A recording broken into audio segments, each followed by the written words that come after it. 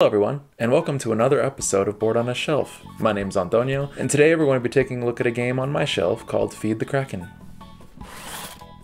Have you ever felt like sailing across the seas with your friends and family?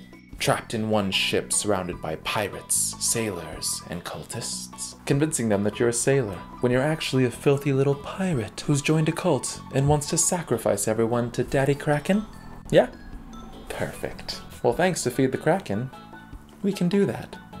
Feed the Kraken is a social deduction game, which means throughout the game you will be trying to figure out who's on your team, but more importantly, who's not. And just a quick note, this is not a how to play video, this is just an overview of the game so you can get an idea of what it is. Maybe you can send this to your friends and say, hey, you want to play this game? And they'll say yes, because spoiler alert, it's a good one.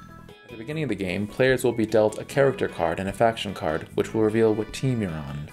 The majority of you on the ship will be sailors, a few of you will be pirates, and more importantly, one of you will be the cult leader. A cult whose purpose is to have the ship, and everyone on board, sacrificed to the almighty Kraken god in the center of the sea. But see, the fun thing is, only you'll know who you are. I mean, sure, you can tell everyone that you're a good guy sailor, but that's what everyone's gonna say, you filthy little pirate.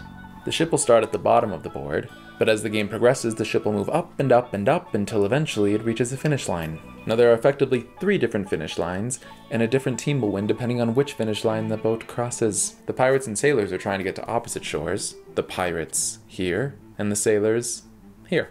But notice this spot in the middle of them?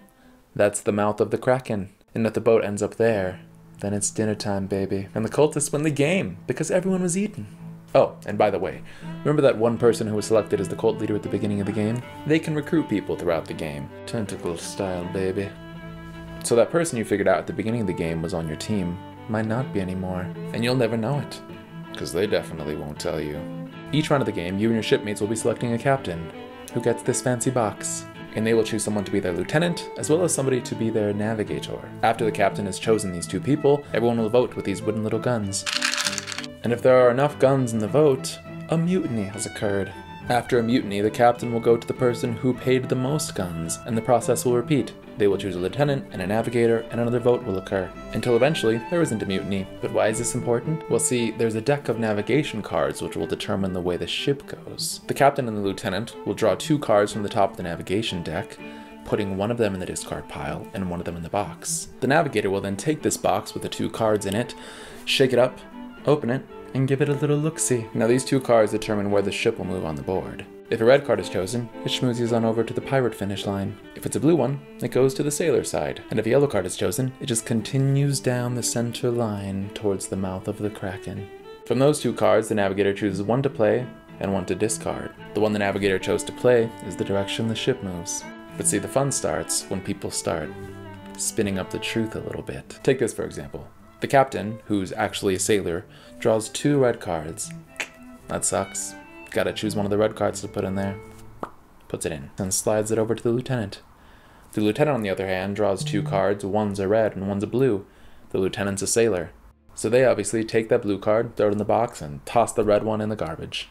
The navigator, who's a pirate, gets the box, shakes it up, looks at the 2, and sees a red and a blue. So they see that red card as gold, they discard the blue one, and play a red one. That means the boat will move towards the pirate side, and after that, chaos. Everyone will ask the navigator, why did you play a red card? And the navigator will say something like, sorry everyone, I'm a sailor, but there was only 2 red cards in the box. Which, yes, is a lie.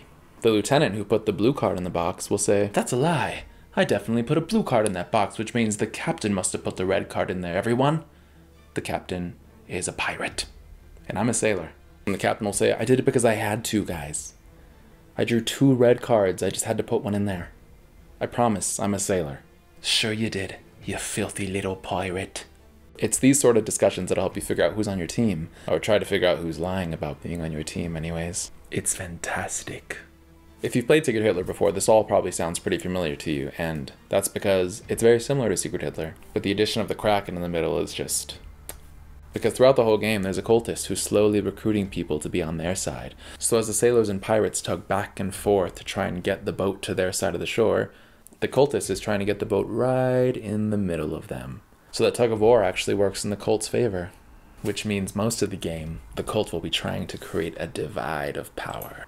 Anyways, I hope you enjoyed this overview of Feed the Kraken, a delightful social deduction game that has far more to explore than I just went over, but I hope this was enough to give you a general idea of what it's like. Anyways, thank you for watching. I hope you got a general idea of what Feed the Kraken is like, and tune in again for some other overviews. Thanks.